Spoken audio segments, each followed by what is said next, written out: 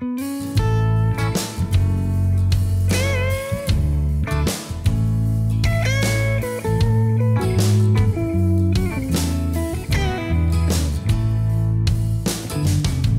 these Biloxi blues, it happens every night. Yeah, every night. And I ain't never met a riverboat dealer that could ever be a friend of mine. Nope. The summer heat never treats me kind, it leaves trouble on my mind. So I'm bidding farewell, putting in my notice, and I'll see you at another time. Sing. This highway does not know my name, and I don't care. No, I don't care. Just don't, not even at all. Heading my way for another place, and I got 3 good tires and a spare. Right to the hood. Just a white line gypsy getting out of Mississippi with just enough gas to get there. Low budget live, not so live from the Low Budget Live Bar and Grill here in beautiful southern Middle Tennessee. And this is the podcast for Monday, March the 13th. And I hope all you low-lifers are doing well out there this fine Monday. And if you're just tuning in for the first time and you wonder what a low-lifer is, well, that's what the listeners of this show refer to themselves as. And it's a term of endearment around here. It is not an insult. So welcome one and all, new and old low-lifers. And we're going to be getting together at the Bassmaster Classic here. Winding down about 11 days. We're going to be getting together in Knoxville, Tennessee at the Hill Bar and Grill for some low-budget live, some music, some good times, sharing drinks, hanging out there. Probably about 7 p.m., I'm going to say, 7, 8, something like that. Tailgate, super party. I don't know. We'll come up with a better name between now and then. We appreciate the folks at the Hill, Knoxville, Tennessee, putting up with us that night. We're going to have a large time. Some special guests lined up. It's going to be fun. It's going to be fun. Man, it's good to be in the Barn Grill. I've been traveling my freaking butt off this week. Been all over the world and back, I feel like, and I've been to the land of Mickey Mouse. Not like that though. I had work. It's not a fun trip. I hate Orlando unless I'm in that area trying to catch a giant bass. Don't really mind Universal Studios if I got the kids with me and whatnot. Like I'm a big child. I like roller coasters and things, but I hate the Orlando airport. And I've taken my kids through there many times, but it's just like nobody knows how to do security because they don't fly that much. And I get it.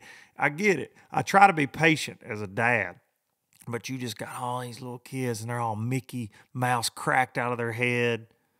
I don't want to take my shoes off. I don't want to put my iPad in the bin. And then some old daddy's smacking them in the back of the head, and the line's wrapped around 300 times longer than it is at actual Disney to ride some stupid Dumbo the Elephant Ride or It's a Small World at the freaking airport security line. I got to go back down there like 2 more times in the next few weeks just for work for TH Marine. Drives me crazy, man. And if you were in the security line, I'm one of those people. If you're one of those people I'm talking about, I apologize. Because I've been, like I said, I have been that person. I have been the person in the security line multiple times with his family. And it's not their fault. It's not their fault. It's Bin Laden's fault, right? Thanks a lot, Bin Laden. Because airport security sucks. And I think, when you kind of sit back and you watch, it's different at every airport. Some people take your shoes off. Some people tell you, just come on through. You get the old boy, it's like 5 o'clock on Friday. He don't give a damn. Just come on through here, buddy. You ain't got to take that laptop out. Don't worry about it. The next one, they're like, get your laptop out. Why are your shoes not on your feet? You can't wear that kind of shirt in here. Just depends on where you go. So I get people getting nervous, I just, I hate Orlando for that reason. I'm sure it's a nice town. Otherwise, the airport sucks though, man, getting in and out. And Nashville's almost as bad because it's just a bunch of dang bachelorette parties and wearing cowboy hats. They're all hung over, just dragging ass through the line. And security up there, man. It's about as bad. And that's where I fly in and out of more than anything. Is that Nashville, old B&A up there. And speaking of, for the last week, as I record this a couple days early from March the 13th, the triple threat, and I wish I had a sound effect for this, but she's been gone too. I've been traveling. She's been gone. She's still not home today as I record this. By the time you hear this, she will be home. She's been in damn London, England. I think that might have been Australian accent there. But she's been across the pond almost 7 days as I record this. I'm not well.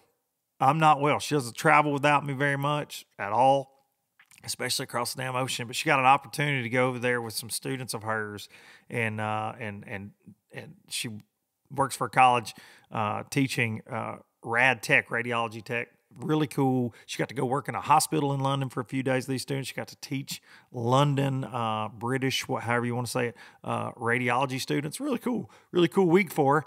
Not cool for me being here. Was on the road, got the dogs, got the kids, trying to take care of them as I'm in and out. And chaos. It's chaos around here. Like me and the boys, it's been chaos. It's been complete and total chaos. So I'm glad that as you're listening to this, the triple threat is back in the United States.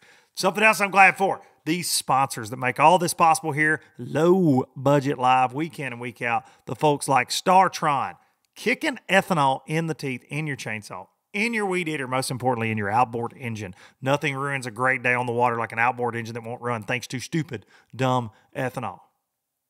Ethanol is just terrible. And it's in 10% of all your fuel. I think that's the stat. A little dab will do you. Get some of this, especially if you're going to store the boat, which shame on you if you're like me and you're keeping it stored way too much these days. Drop some in there. Ethanol will gum up the works. StarTron kicks it in the teeth. We're going to have some StarTron goodies to give away. Starbright StarTron goodies to give away there at the Classic Party, as always, for live. They have been a great partner of this show for many, many years, and I'm grateful for those people, to say the least. Pro Guide batteries making fine lithium batteries, AGM batteries, and they've been in the battery business for a very, very, very, very, very long time. I say it week in and week out. You do have a lot of lithium companies out there. You have a lot of fly-by-night battery companies. I got this one does this. Man, it'll run your whole house. Oh, man, look at this. It's powerful. It's got all the power. There's so many lithium battery companies out there. ProGuide been in business longer than all of them. They got into the lithium game. They took their time. Their lithiums are right. They got a new lithium cranking battery coming out at the Classic. It's going to be freaking phenomenal. I got one sitting right here. Talked about it last week. It meets all the specs that Mercury requires for your warranty and all that jazz. It's going to be awesome. You can check it out at the Classic there. Or you can get on the website and get your own batteries. Use code LBL10 at ProGuideBatteries.com. Baitworks.com, bait-works.com, Springfield, Missouri. Got to stop in there a couple weeks ago, talked about that. Spent way too much money. Those folks got it going on. They got the LOB jig front and center in the store. They got it on the website. They had it at Red Crest. So many of you reached out that you picked up some jigs at Red Crest. Baitworks will not have a booth at the Bassmaster Classic, but I will have LOB jigs in the TH Marine booth. So if you want to check them out, you can do so there. But I got to, give a huge shout out to the folks at Baitworks. It's the time of year where you're going to be getting your tackle ready. There's all kind of new and fancy and flashy. I saw they got the new Bass Mafia Zal Dangerous swim baits in stock last week. So get on there, check them out. That's something you want to look at. They got the goods. The new Zoom Uni Toad. I got a couple packs of those while I was up there. Can't wait to try that thing out here as the weather continues to warm in Tennessee. But you can use code Duncan-10 at bait-works.com to let them know you're a low-lifer and save some cash there. And last but not least, hang the banner. That Bassmaster Classic winning, all-welded, high-performance aluminum bass boat, the X21 Pro LE, built in Hot Springs, Arkansas by some of the finest folks in the business. They hang those 250 Yamaha show on the back to give it the best hole shot in the game, in my opinion. C-deck bow to stern, big old live wells, more tackle storage, than you could ever need, and 96 inches up there on the beam. This is not your granddaddy's aluminum boat. Trust me on that. Take a ride in one, and you will understand why an Express X21 is the official boat of Low Budget Live, and why people say they've been building excitement since 1966. We're going to have some excitement there in their booth at the Classic as well. 1 p.m. on Saturday the 25th, live podcast. It's going to be, if it's anything like it is every year, just kind of crazy. Just kind of crazy. There's just going to be a lot of people in and out. It's normally a revolving door of guests, and sometimes I don't even know who's coming up next. But we have a good damn time in the Express booth every year. The last couple there at the Classic. So be sure to come out, make some racket. 1 p.m. there in the Express Boats booth. Can't wait. I'm sure we'll be propped up on an X21. Come see it for yourself. All right, moving on. Lots going on in the fishing world, and something that I really. Sponsor-wise, I had an idea, not necessarily for my show, but if any of you have seen some of the goings-on on Facebook and some of the drama from down there at the Southern Open, drama from the first Southern Open. Hank Weldon was on this very show and was like, oh, everybody's going to behave and nobody's going to break any rules and there's not going to be any craziness. And then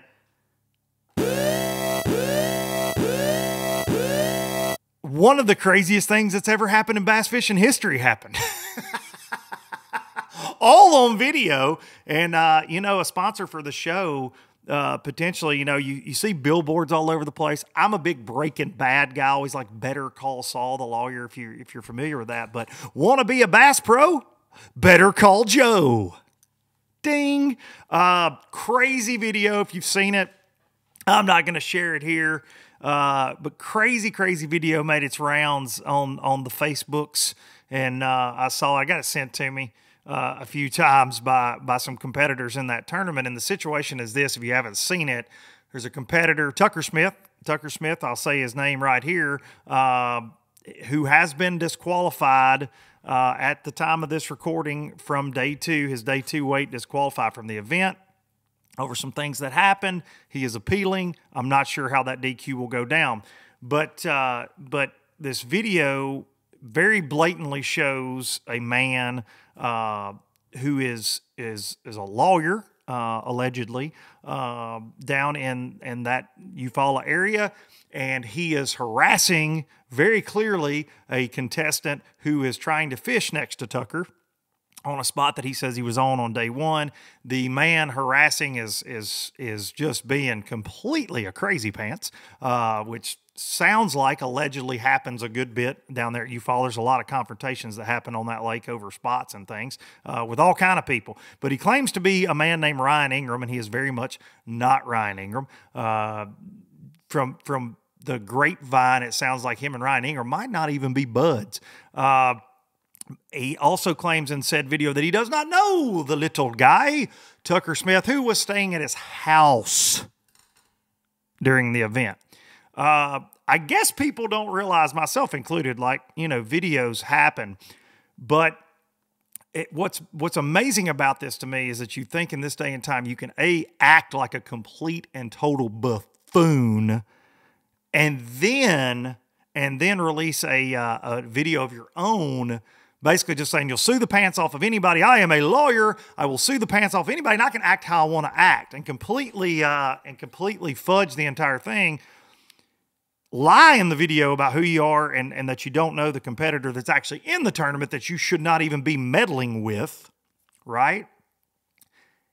And then in your video to try to whatever, and I think that video has been taken down now, say, well, I love him like family. He's like family to him. It's all bizarre.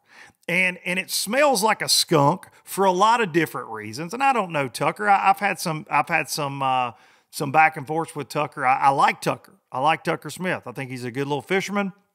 Obviously, he's one of the $1 million winners there for the Bass Pro Shops tournament. I like Tucker. He's always nice when I see him, and I don't mean any ill will towards Tucker in this, but where there is smoke, there is fire, and when something smells like a turd, most likely you stepped in it somewhere.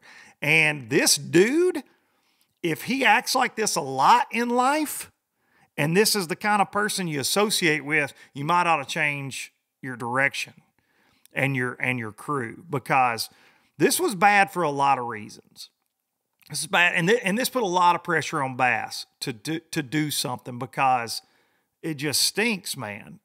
It's one thing if you get help from a local at a lake, or you got a buddy that lives somewhere and you stay with them, but it's another for a guy to be out there in the competition, not watching you, not just watching you. I've had buddies come out and watch me when I fish, and it's cool, family members and whatever, but to meddle with what's going on, man, just, it's a bad look. It's a bad look. There's no way to spin what's on camera. It's like, whatever I say here, I said it. You can, and there are times like you could cut clips of this and say, oh, well, it was taken out of context. And that's very much a reality. When you act like a complete and total moron on the water and then try to justify, there's no spinning that. There's no spinning that. But having an outside force, and we play our game on public waters, but having an outside force who's already, I would dare say, helping Tucker, you know, they're buddies. He's going to, if I got a buddy on Pickwick, I'm going to be like, yeah, man, go fish here, go fish there. He's already assisting the young man, I'm sure, in where he should go, you know, prior to it going off limits and all that stuff. I'm sure. They fish together a lot down there, it seems, via, you know, looking at social media. But he's already kind of, you know, he's kind of gave him a leg up in that situation. But to be out there and to try to intimidate another young man from fishing this area, it's a bad look. It's a bad look. I hear there's a lot more to the video that's not gone public that is really bad. And I've heard that. I've not seen that. I've been told that by multiple people. And it's just a shame. It's a damn shame, man. And I do think that lawyers feel like they're above the law. And in my personal experience with a lot of lawyers, and I probably have some that listen to this show, you know, especially small town guys, they're chumps. Like they do. They feel like they can do whatever and litigate their way out of it. And it's just, you know, proof's in the pudding, man. Like, it just is what it is. Like, sometimes you got to take a solid L and go, yeah, I'm a jackass, and move along. But just weird, though. This thing could be like a Netflix documentary by the time it's all said and done. I swear to God. Like, it's been so crazy. Like, you get in the comments of the Facebook post. I was flying when all this went down. And I was bored, so I was on Wi-Fi, and I'm in the comments. I just thought it was funny. And so much of it's funny. And there are fake pages, very clearly fake pages, defending this guy and commenting back and forth. And like, I was a witness. Dude, it's bizarre. It's bizarre, the lengths that have been gone to stir this. And what's sad to me, and I've been in a lot of hot water for things I've said on this show, obviously. And I'm always fortunate that I have people rush to my defense. And there's one overwhelming theme in this, is nobody, this guy that acted like a total buffoon, there's not been anybody other than fake pages and his girlfriend, it would appear, to defend him. Everybody, my inbox has been slammed with people from that general area like, yeah, well, it's no surprise. Like, it's crazy, man. So allegedly, you know, it's kind of a turd head. And look, before I get litigated, you can say somebody's an asshole. And allegedly you're an asshole. And you affected the outcome of a bass tournament. Period, end of story. Like, you did. You did. Whether, I know that the big talk was, were you hole sitting, were you not, all that. I don't know about any of that. I know you're an asshole. That's what I know. And I know you think that you can get away with it by suing folks. Like, I just think it's a joke. One of the saddest things that I've seen, two things that came out of this are very sad to me. First of all, this jackwagon owns Aaron Martin's last boat, and he's doing these things in a boat wrap that's Aaron's. And Aaron was one of the finest people on planet Earth that would never condone something like this. Ever. Okay? I knew him well. Would have never condoned this. Ever. Okay? The second thing is, and this is an angle that nobody's really talked about or thinking about in this, and it hit me as I was flying home the other day. Somebody had sent me a link to some marina down there. They had said that this gentleman couldn't fish their tournaments anymore because of his actions, and then they said, well, we'll let him back, I'm sure, because I got threatened, whatever. Who knows? Small town politics kind of stuff, and happens in every little town. But there was a couple of just locals that aren't fishermen that commented on this. And they were tagging the mayor of Eufaula, who's a bass fisherman, a great guy. They were tagging him in it. They were tagging the Chamber of Commerce, and they're like, great look for our community. Great look for our lake. That's why these bass tournaments shouldn't come. Taken out of context, they're looking at, it's a boat wrap. It's a guy running his mouth, cussing, going crazy on another person. It looks like it's two competitors fighting. This video's gone over 100,000 views. It's viral in the fishing world. And outsiders are seeing it that don't know our sport. And look, there are confrontations on the water all the time. This is crazy. Like when it's captured like this. And there's a lot, man, dude, there are Karens on boat docks yelling at people. These videos come out, but these situations, when they escalate like they have, and they get outside of our realm, because we all think it's funny. We think the guy's a jackass. Hopefully justice will be served if there's any wrongdoing there at all to violate a rule in the tournament. You know, as far as the anglers associating with this dude are concerned, and hopefully Bass will do the right thing there. And it sounds like they have, and there's an appeal process, and we'll see by a couple days after this podcast airs, he may be scot-free. I don't know, still in the top 10 in the tournament. I don't know, but it's just it's for outsiders. It makes us look really stupid.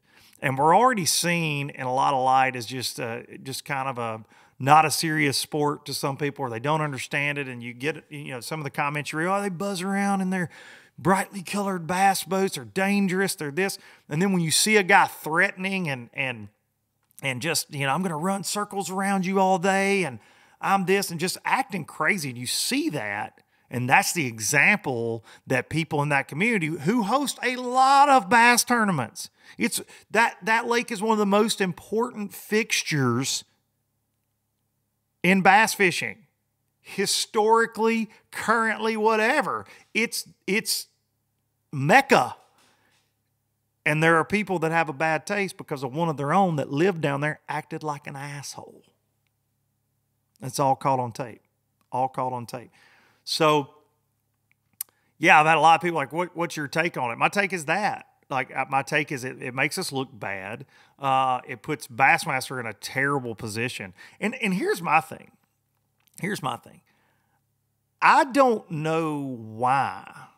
Because his original story when he posted a video is he was out there just fishing and he did not even know where Tucker was at, the man that he didn't know. It was bizarre. You're fishing when your buddy's trying to win a tournament to go to the Bassmaster Class. This kid that you love like family in the same video is trying to go to the Bassmaster Class, and you're just fishing in the general area, but then you see injustice done, so you go to get in it, even though this dude, other competitor, fished the spot the first day, which you should have known that because you're out there riding around too, allegedly. I don't know. It just stinks. It stinks. And it's like JT Kinney said on this show in January. We cover up the crap in bass fishing that we should be covering. And this is one I ain't going to pass up talking about. I don't get it. I don't care if a guy's an attorney. I don't care if he's got money. I don't care if he's a big deal in a small town. You're an asshole. And now regardless of how the DQ shakes out and all that, Tucker Smith, who is a good fisherman, obviously, there'll always be this around it. Like you took away from, think about that, dude. You took away from, whether there was a rule infraction, whatever, you took away from the one that you say is like your family member. Like, and then fake pages defend it and nothing else. Like it's weird, man. It's a super, super crazy deal. And, that's my 2 cents on it. Want to be a pro? Better call Joe. I forget what Better Call Saul's tagline was. There'll probably be billboards, Want to fish that brush pile? Better call Joe. Bow, bow, bow, bow, bow. Alexander Shana. Just billboards all over the place. Yeah, it's interesting. Interesting. All right, moving on from that garbage. And it is, it's sad. Man, I've seen some really funny memes, seen a lot of things. The other sad part of this, before I end on this, is that Ryan Ingram, who is one of, if not the, other than like Tom Mann and a couple of other guys from Eufaula, Ryan Ingram's a legend on Eufaula. He just is. And I've been around Ryan a lot over the years, fished a lot of tournaments against Ryan. And the fact that this dude acted like it was him and then tried to act like it was a tip of the hat to him and all this crap, it's just, it's silly, man. It's silly. And Ryan got crucified in the comments because when the guy says, "I'm Ryan Ingram, not on the lake. I'm a big boy. I'm a big boy." It's just so stupid. I don't care if your mama made this spot. Your mom shouldn't have let you out of the basement, dog. Calm down. I got bass boat. Silly, man. So silly. It's been a fun week, though. It's been hilarious reading comments and getting memes and whatnot sent to you. It's been a fun week. It's been a fun week, but hopefully justice will prevail. That's what most lawyers want, right? Justice. So hopefully justice will prevail, and we'll see how it all shakes out, man. We will. There's a lot more to it, though. I will say I do know things. There's a lot more to it. There's a lot more to it. And I think that there's a lot more details that are really funny, actually. But we'll get into those at a later date, hopefully, if things continue to escalate. All right.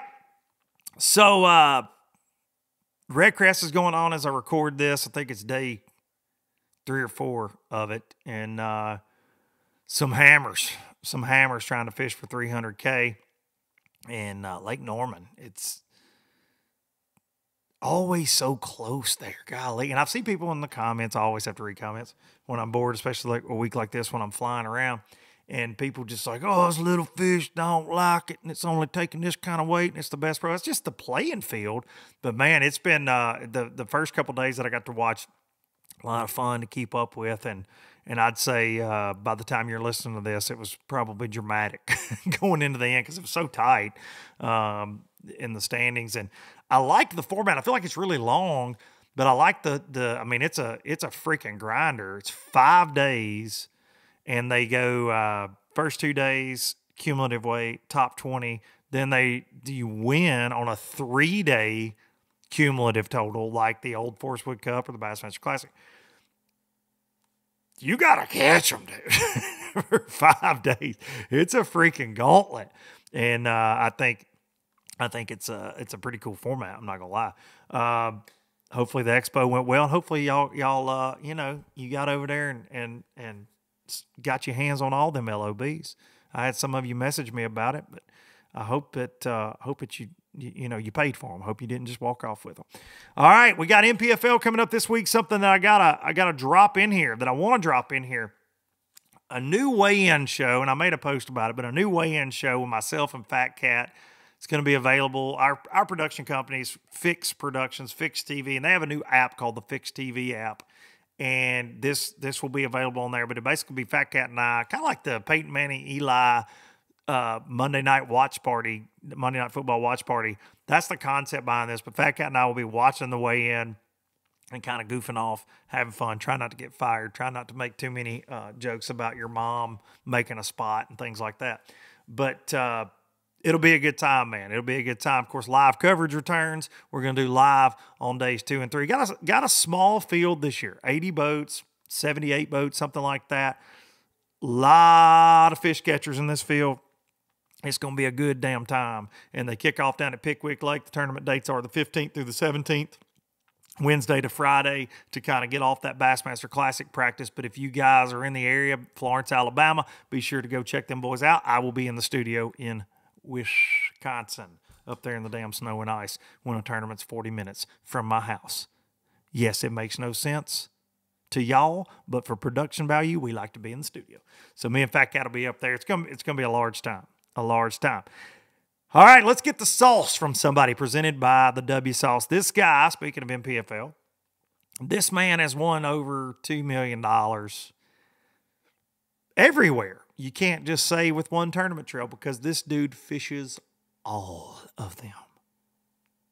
Every damn one of them. Now has added NPFL to his already insane schedule, so he can run around with his little buddy Keith Carson and other Elite Series cohort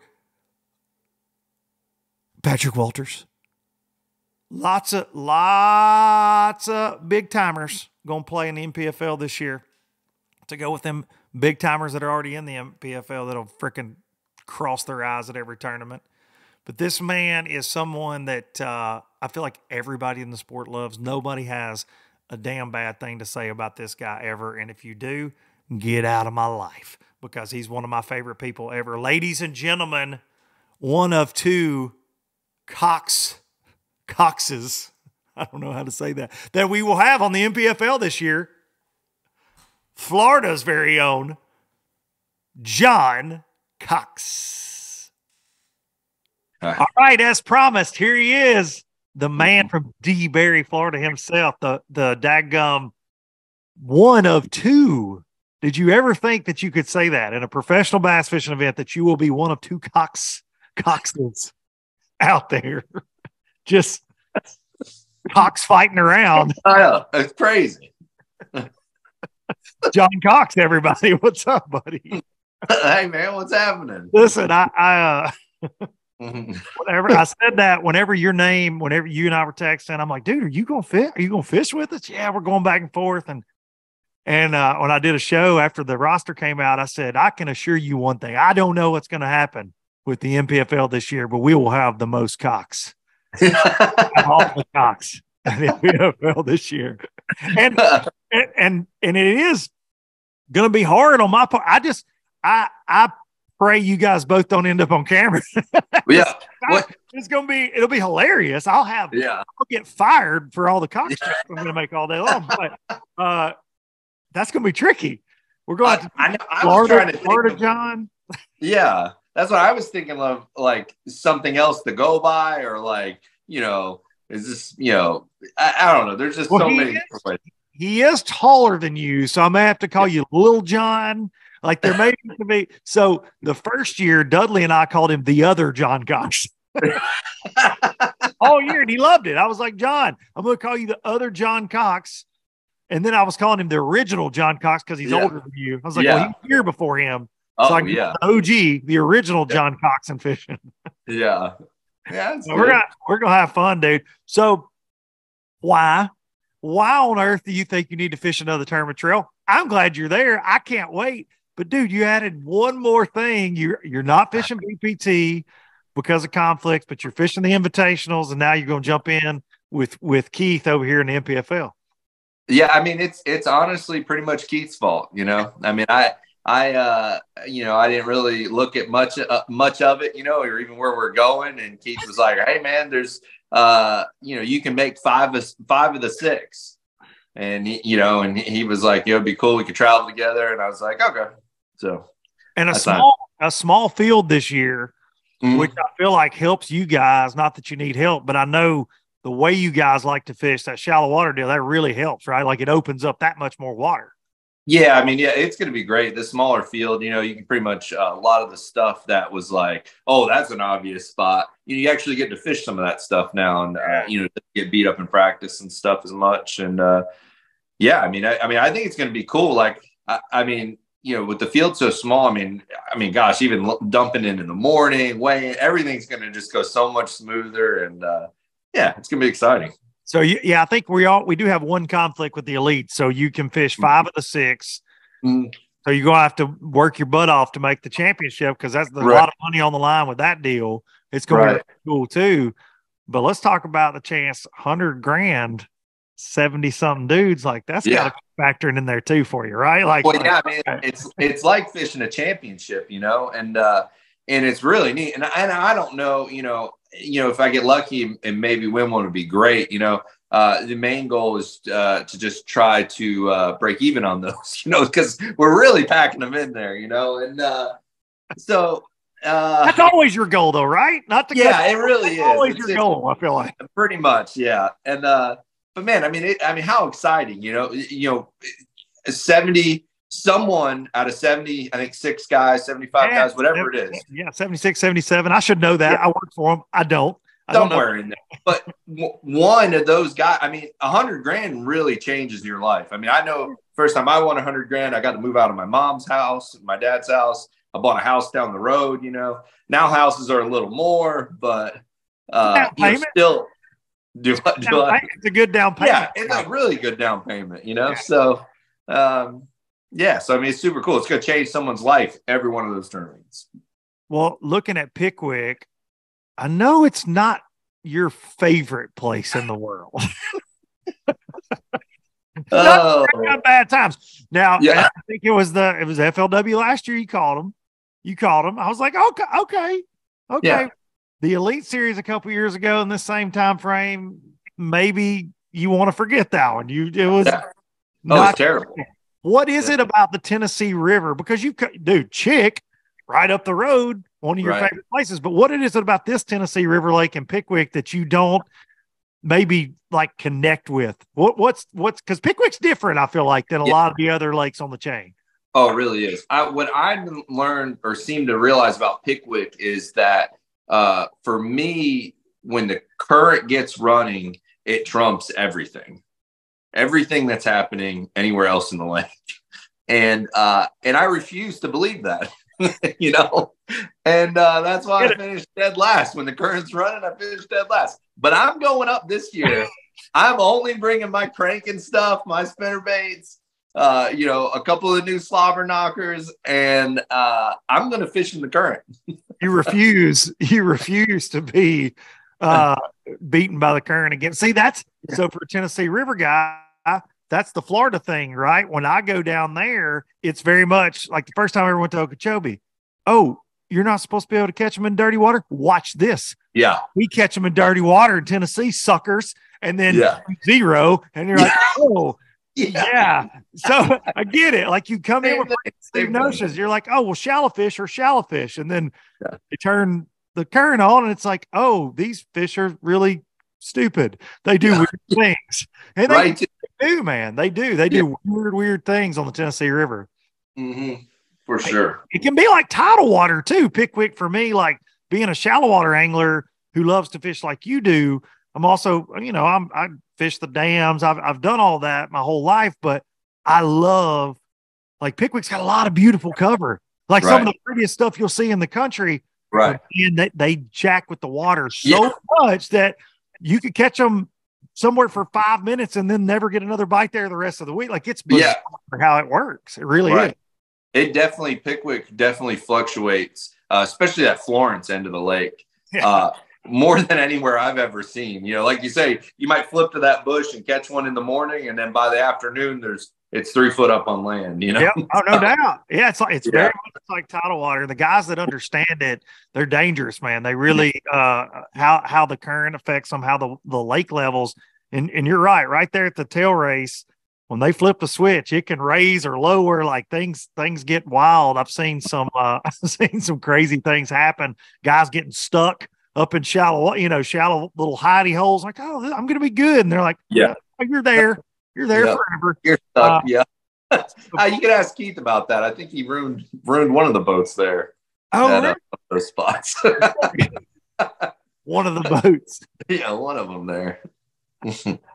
So let's talk about that dynamic. I had both of you guys on when he came over to fish the pro circuit, the invitationals, whatever they're called now. I can't keep up. I think it's the invitation. Tiger Warehouse Invitationals. Invitationals. Invitationals. And I was like, how is it working out, guys? both of you, and you said on this show, you said it's not.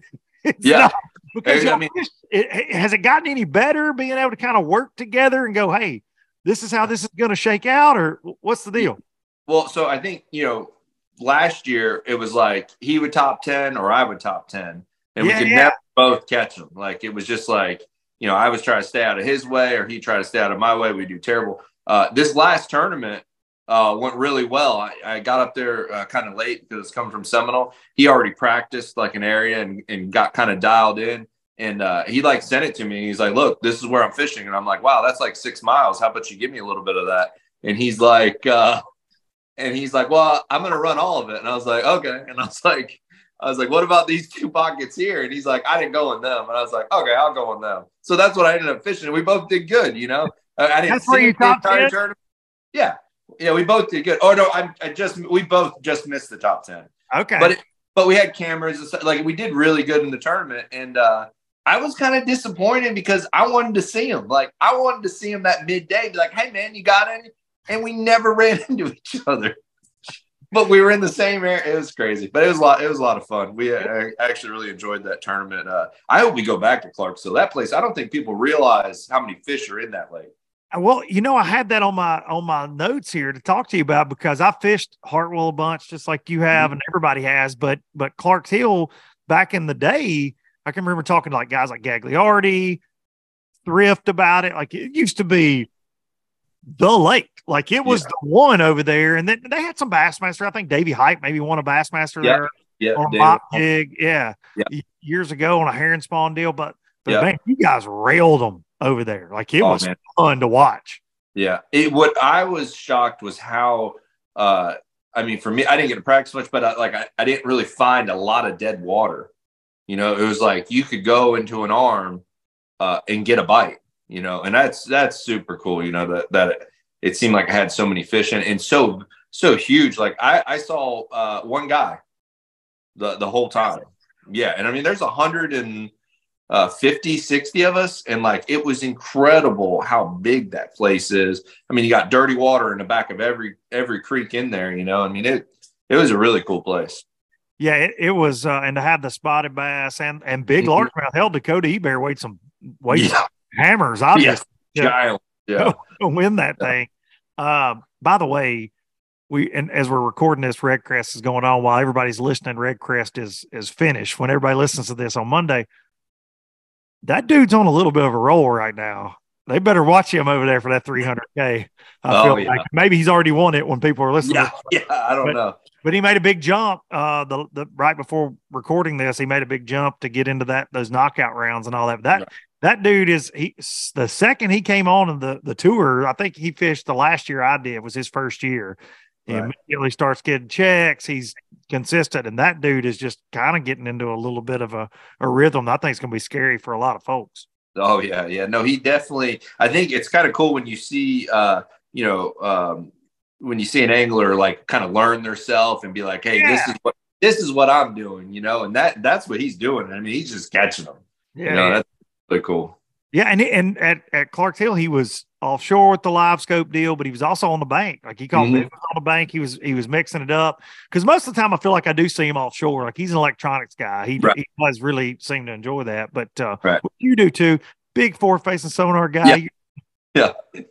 Catching those blue, you catch one on camera. Is one of the coolest clips of the year. Big one comes up and eats a bluegill right in front of you. You just flip out there. Hey, I was like, no one would believe this. I could tell that story at the weigh-in, and they'd be like, yeah, right. No cameraman over your shoulder. Nobody's believing John on that one. No. You said that's what those guys out there in the middle are fishing for. Yeah, I was like, I already knew then. I'm like, I need to just try to get as close as I can to get paid and go to the next. Because you figured they were going to slam them. Oh yeah, that's what I just figured. I was like, if that's what lives out there in that 6, 7, 10 feet of water, whatever it is, it was. You're screwed. I was in trouble. Yeah. That's the biggest one I caught all week. It was in the deepest water too. No kidding. That was the biggest fish all week. Yeah. Biggest one I caught all week. Interesting, man. So do you have any intentions whatsoever of trying to go back and fish everything? Just BPT, NPFL, Elite Series invitationals? Do you ever see, especially with the 5 fish thing now, which I know you've had success in the other format, but Yeah, now everything's kind of the same. Yeah, I mean, I enjoyed the change, going over and fishing some of those and catching as many as I can. But I mean, I would love to do them all again. It just really depends on how the schedules play out, and and that's kind of what I've been doing. And I mean, it's been tough. I mean, I've been watching Red Crest, this week, and man, it's kind of miserable. I mean, I love being home, but it's miserable knowing there's such a big tournament going on and not being a part of it. And kind of in your wheelhouse this week too, a little bit. Yeah, I love Lake Norman. I love that it's place. Great. Yeah. So yeah, Brian Thrift beat me there one time for 100 and something grand, and and an FLW there in the fall. He beats a lot of people there for a lot of money.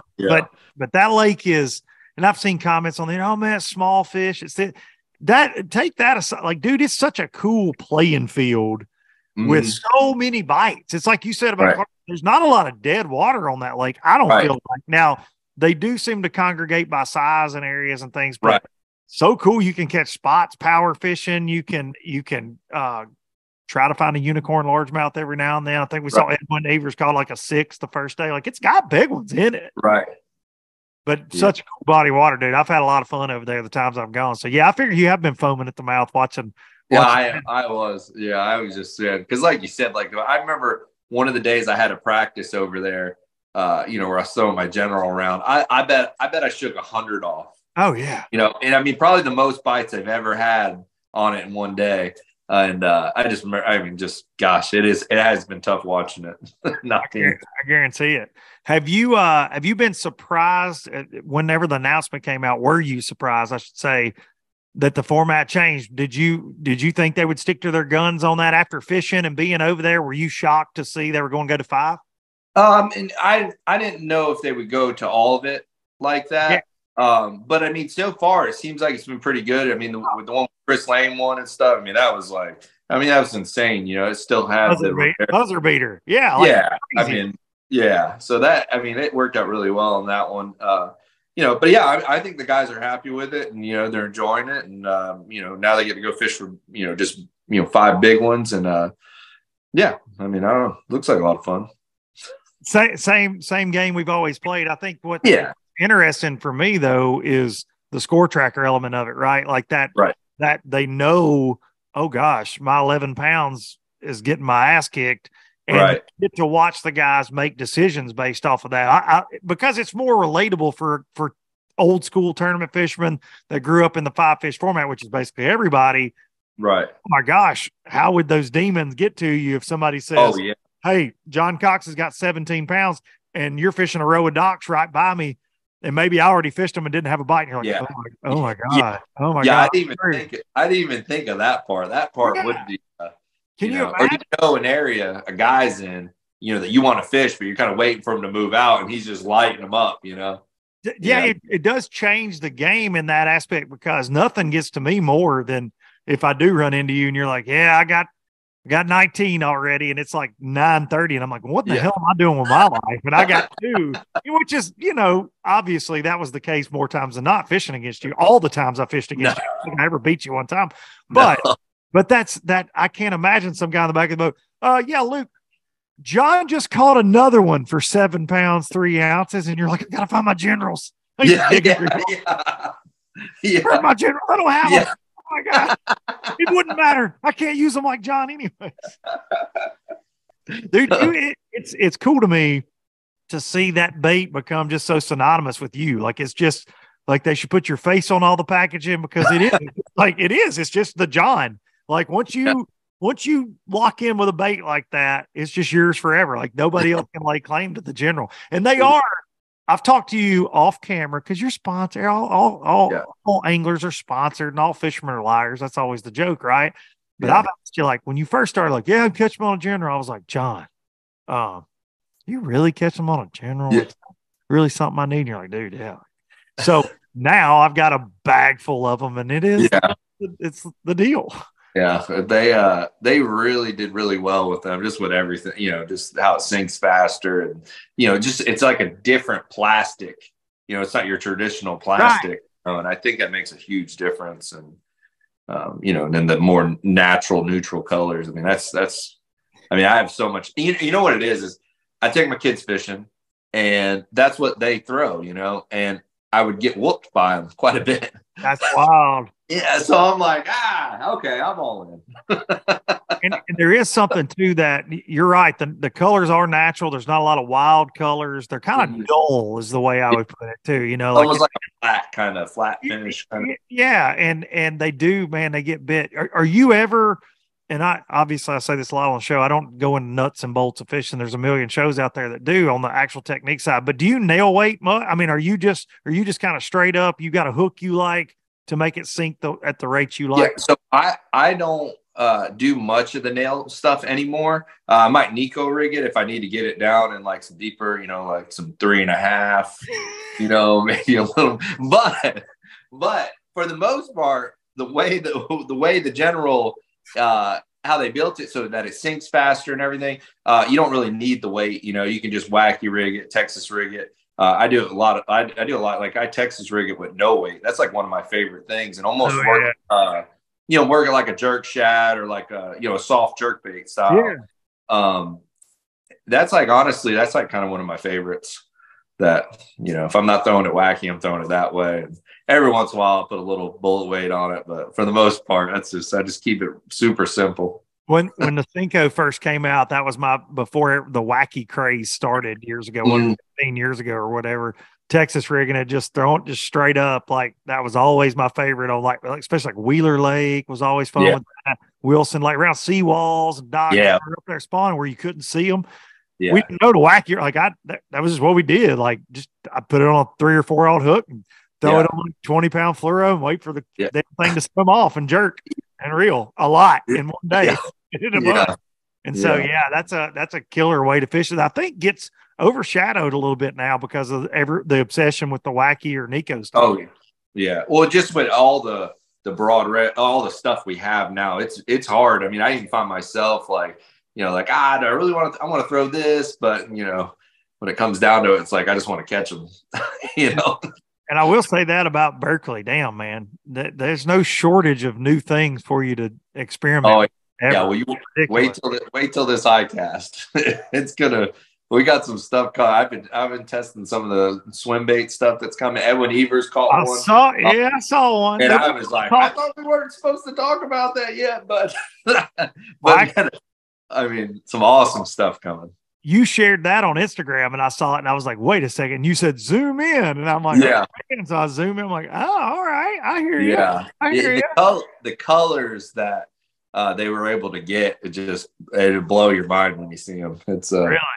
Yeah. I haven't got to test any of the colors. I got the plain white one, the test ones, and they were eating that up. I was like, I can't imagine when you get some color on it. That's it's definitely going to be interesting to see how it compares to because it looks similar. It looks similar to some other that style that's popular. I won't go into detail. Yeah, I mean, I know they made a post with it, but they didn't really. They didn't like you did zoom in. Yeah. Just like, oh, we might as well show this since Edwin's cracking them on it. That bite is one of my favorite bites now that I've discovered in the last 3 or 4 years. I like that. I like it when it's fun. Yeah, I didn't really know much about it until I started. And they're like, you can skip it, and I'm like, really? Like they're like, it skips like the general, and I'm like, nah, there's no way. And man, you can send that sucker up under the docks. I mean, it's impressive how you can skip something that big on a bait caster under some of that stuff. But it is a lot of fun. Will they have a lot of different sizes in it, or would it just be kind of one standard size? Or? No, there'll be a couple sizes, yeah. But once you get it and see, and you're like, and you see how it's designed, you're like, oh, that's why it swims so well. Like it's cool. Like it's they did a really good job. Do you have any signature stuff coming at iCast? I got my rods and you got a spinning rod and a cranking rod, but I think that might have been last iCast. But that's all I got. Just some signature rods and reels. Yeah. No big deal. Yeah. The fact that you have a signature cranking rod still just blows my mind. It's great. And I promise I will be cranking probably the entire Pickwick tournament. I know you will be. You're a cranking. I I just, it's one of those things where it's like, there is a lot of other things you can throw, but gosh, you pick up those fish that swipe at it a lot of times, that would, might not take a spinner bait, might not take your slobber knocker or whatever. So it's just, I really like throwing it. Well, now that you're this cranking fiend, you're like David Fritz Jr. I'll put you on the spot because I feel like a lot of people at home, you're Mr. Pure Fishing. You are. And I know you're a Fritz side. God almighty, you catch them on it.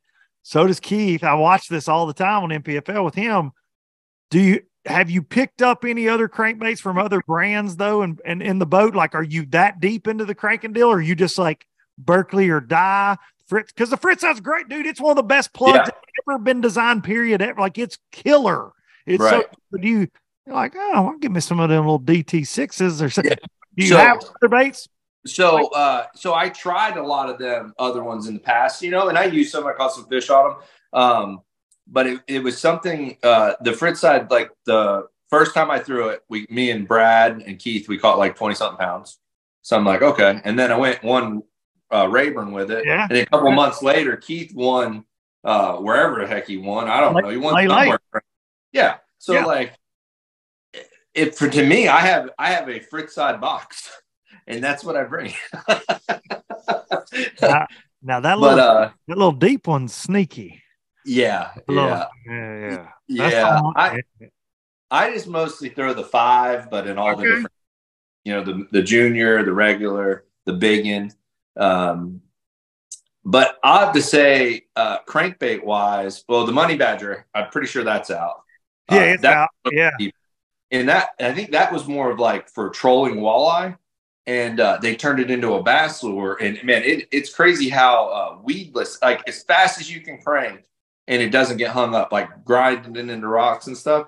So I've thrown that a lot. I've caught a lot of, other species on it and some bass, but, it seems like everything eats it, but that's a cool one. I'm probably going to throw that some more. And then I think ICAST, we got a couple that, might replace DT6 and some other stuff similar. Okay. Yeah. Oh, okay. All right. You're going to get in trouble. But I'm getting edit that out. Bleep that part out. Not gonna have here. Yeah, hang on a second.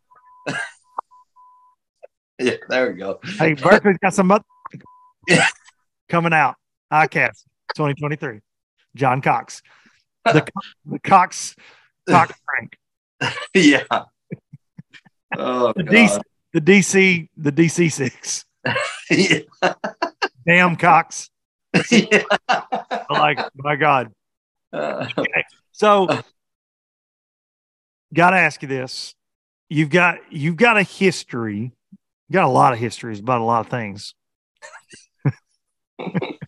but you have a history of being, you're with Crestliner, you just plowing through the damn jungle to get to these spots. And I heard a story, and you told a little bit of it there at Seminole. But you may have up. Was that the biggest of all time that you've done it? Because I've seen you. I watched you one time at Chickamauga for all the folks at home here, the low lifers. You pulled up. I was a co-angler at the time, and we were pulling into the Dayton boat dock, and your boat was actually on fire. Your console was smoking. You're like, "Hey, dude, you see this smoke?" And I'm like, "God, you gotta get your boat out of the water. You're on fire." I think we've told that on the podcast before, but so I'm accustomed to, he doesn't have a transducer. He's going to do what he's got to do to get to the fish. You ever knocked a hole in one like that? I have, I hit one at Ray Roberts one time that was pretty bad, but nothing like at Seminole. Seminole, just to set it up, I left my house at 2 a.m, drove through the morning, got to the ramp, saw the weather. I'm like, man, this is like, this is going to be an epic week. I can't wait to drop the trolling motor in, start fishing. And I'm running the channel in, and I don't know if I made a boo-boo and went on the wrong side of one of the channel markers or what. Like, I don't know. It's 10 minutes into the morning. I haven't even put the trolling motor in First yet. Day of practice. First day of practice. And I jumped this stump in Spring Creek that, I hit it going about 40, and the whole boat jumps out of the water, comes down, and I'm thinking like, okay, it's okay, like, it was kind of scary, but it wasn't bad. It was just like I hit it on plane, didn't hit the motor. Well, the bilge came on. So then I was like, I'll fix it, when I get in. And I was like, and then something told me you should probably open up the back hatch and see how much water's in there.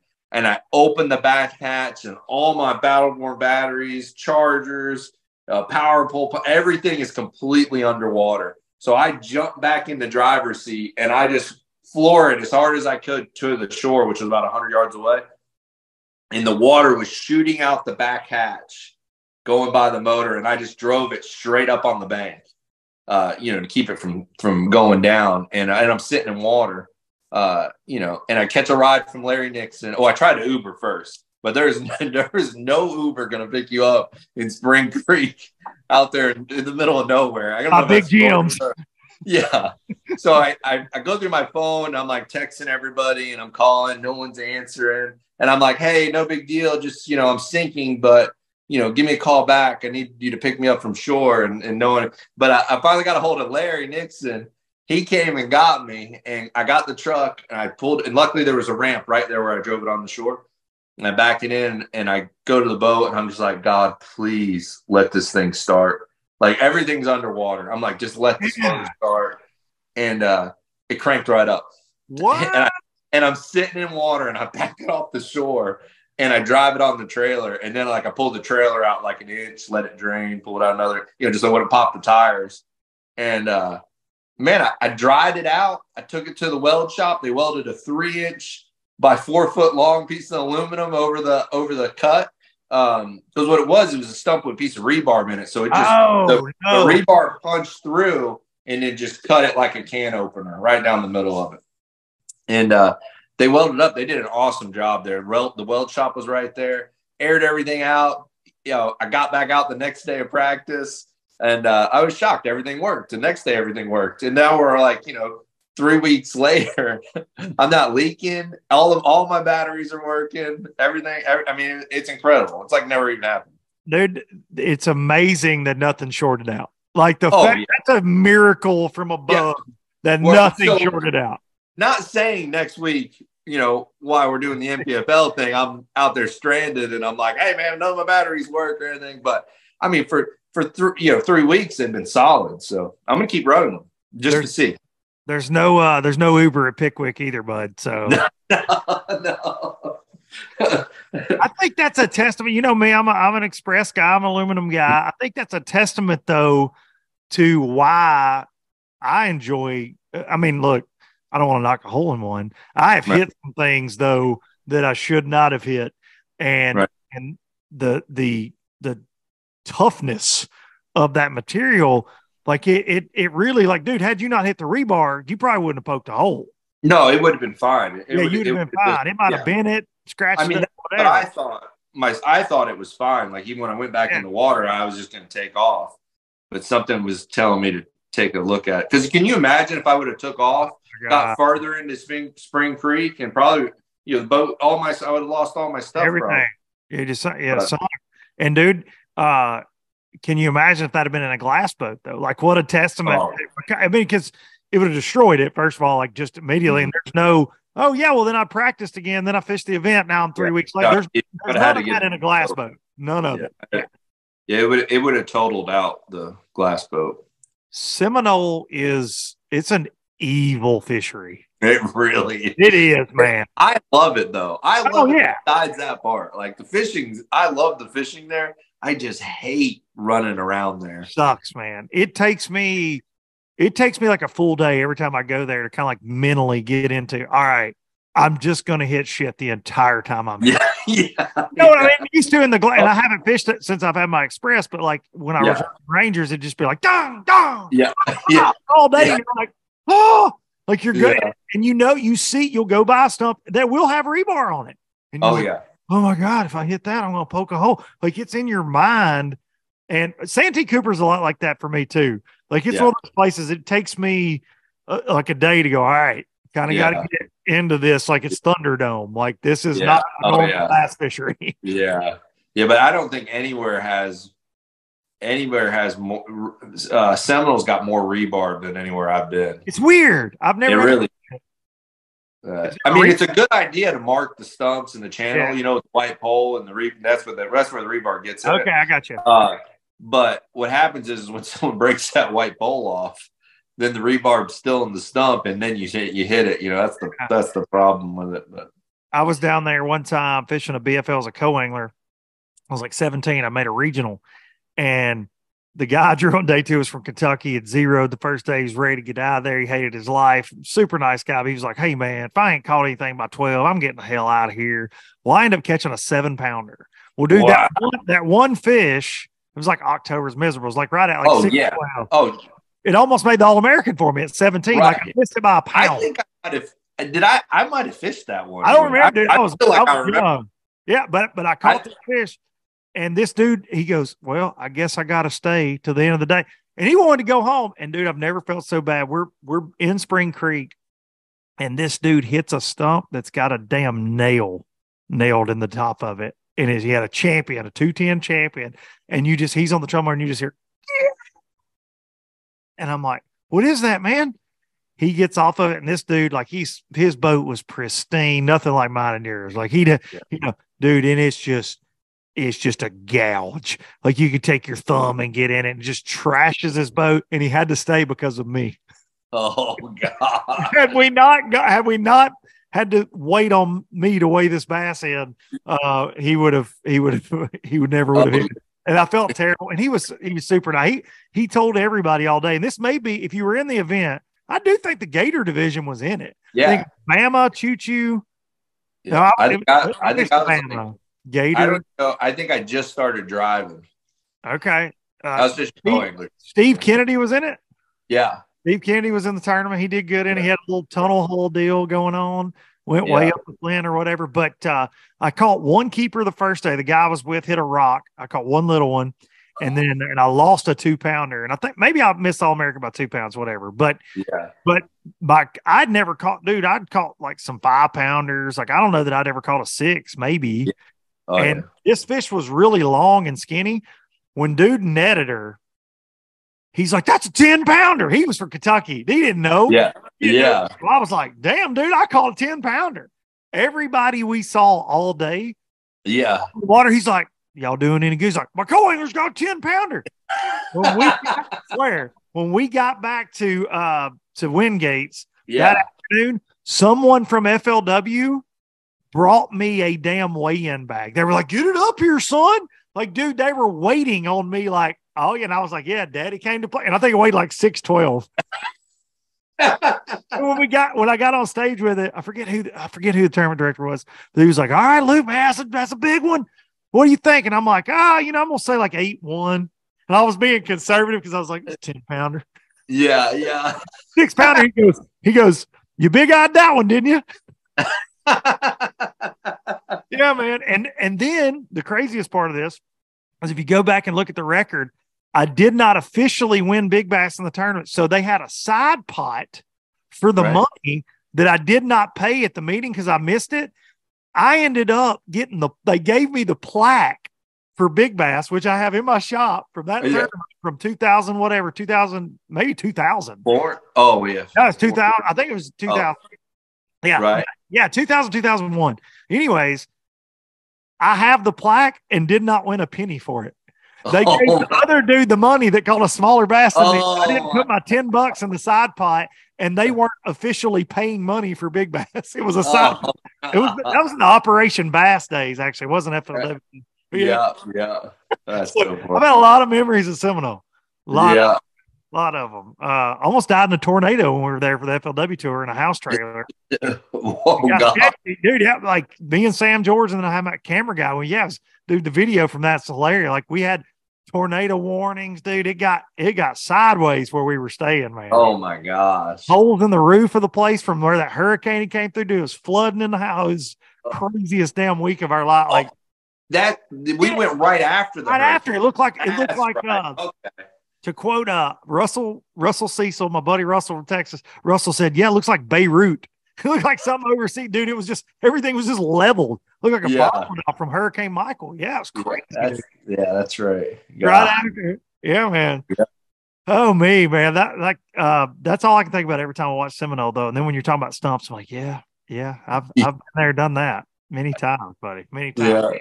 Well, dude, I always appreciate you coming on. I reached out to you not long ago. I was like, dude, we got to talk about this NPFL thing. So I'm glad we could do it the week of, and hopefully we get to talk to you on camera, because you said, dude, we're gonna have fun if I'm commentating and you're on live. It's gonna be a good. Yeah. Oh yeah. No, I can't wait, man. I'm excited, and anytime, man. I enjoy coming on here, talking to you and catching up. It's always good, buddy. And I wish I could say come up to the house and hang out while you're at Pickwick, but I'm going to be in Wisconsin. Yeah. Oh, in studio for a tournament that's 35 minutes from my house. Oh man. Oh, you guys should have set up there on the water there. Yeah, well, we did that year one, and then the production value. It's I don't want to say easier. It's just everything runs smoother when we're in studio. It's just signal wise and everything. Yeah, dude. that's true. There's a reason Bass does it that way. There's a reason MLF does it that way. Yeah. We tried it. It was cool. I miss dearly being at the events and seeing everybody at the weigh-in and high-fiving, because that's part of it for me, and it's a little different being 12 hours from it. But yeah, man, we have fun anyways. I got Fat Cat to hang out with, and right. The only bad part about him is he gives awkward hugs constantly. He's John Cox, you're the man. I appreciate you, buddy. Thanks, Luke. Thanks. John Cox, everybody. One of the John Coxes. Well, all right. That's all she wrote with John Cox. Like I said, one of my favorite folks. Always a great freaking time with him. And you can't make his life up in the insanity he takes it on, but he is a tournament fisherman, period. That's all he wants to do. And he's obviously very damn good at it. Got a lot of events coming up this year, and I can't wait as you guys are listening to this, and Pickwick's fixing to get rolling there for the NPFL. I can't wait to see how he does with us this year.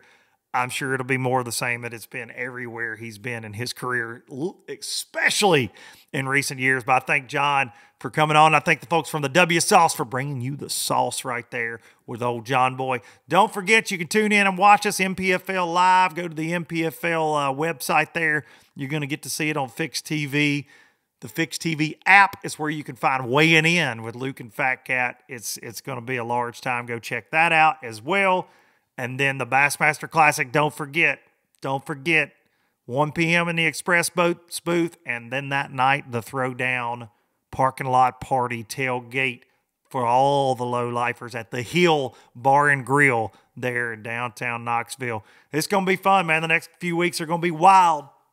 Lots of goings-on, lots of traveling, but it's the traveling circus, baby, so it's all we ever do. Thank y'all, each and every one of y'all, for tuning in each and every week. I appreciate you with all I got. It's awesome. Getting to do this, getting to interact with y'all at events coming up like the Classic. It means more than you realize, and we're going to always do it as long as we got a breath in us and as long as y'all keep showing up, all right, you bunch of lowlifers. So go take you out with some Biloxi Blues, and I'll see y'all next time. Could make it last. Spanish moss and Civil War ghosts. Well, I'm gonna leave them in the past. Any direction, Lord, I'll be fine. It don't matter east or west, north, south, wherever the wind blows. I'm leaving those burdens at rest. This highway, it does not know my name, and I don't care. No, I don't care. Heading my way for another place, and I got 3 good tires and a spare. Just a white line gypsy getting out of Mississippi with just enough gas to get there.